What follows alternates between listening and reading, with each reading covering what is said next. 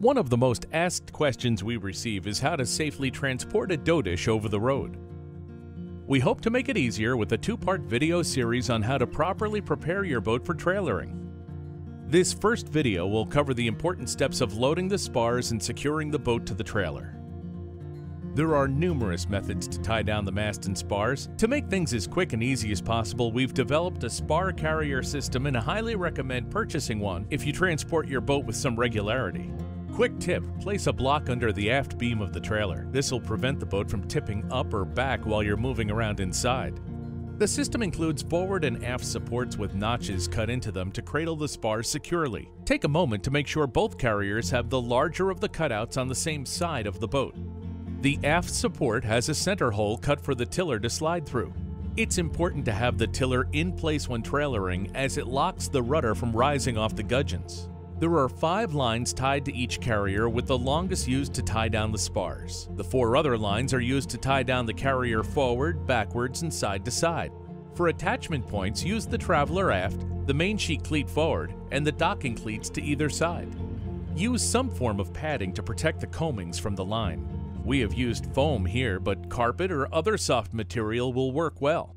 Make these lines tight. The less wiggle room, the less the carriers will shift underway. Next, tie down the forward carrier with the same 4-point method using the forward cleat, cockpit cover eye strap, and the jib sheet deck eyes. Again, make these snug and confirm that the largest cutouts of the carriers align on the same side of the boat.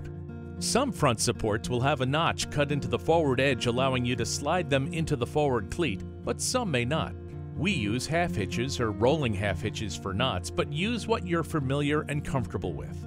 Now you can place the mast and spars into the carriers. The mast sits in the largest of the cutouts, the boom in the next, and due to its short length, the gaff sits on the aft carrier only. Take the remaining free line, the longest, on the carriers and run it over each spar one at a time and down through the small holes that align underneath. Pull this tight and tie off the bitter end securely. Repeat these steps for the front support. We also tie down 2 more additional points, the mast cone to the stem fitting and the base of the mast to the traveler. Now that the rig is secure, let's move on to the boat itself. It's important to check the boat's placement on the trailer. Too far forward or aft can have negative effects on the ride of the trailer. Standard Doughdish trailers have a keel stop to help align the proper placement of the hull and prevent it shifting forward while towing. The keel should rest flat along both the trailer and the keel stop. If your trailer does not have a keel stop, one can be purchased and added. Here are 2 more points to tie down.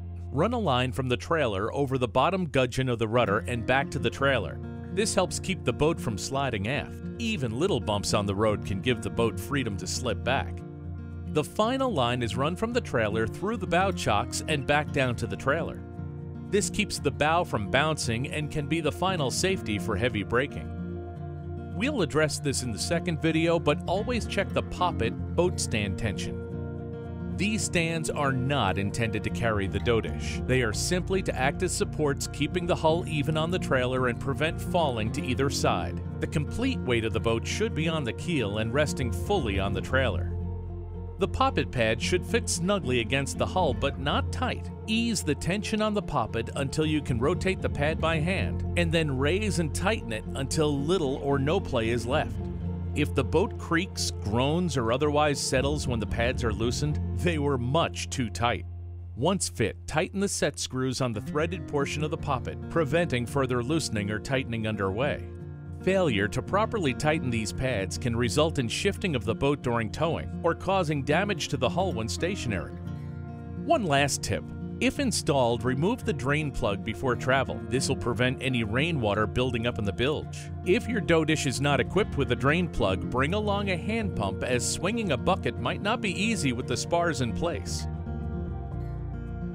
We hope this helps answer any questions you may have on tying down your Doughdish for the road. Our next video will cover hooking up the trailer and tips on safe transport over land.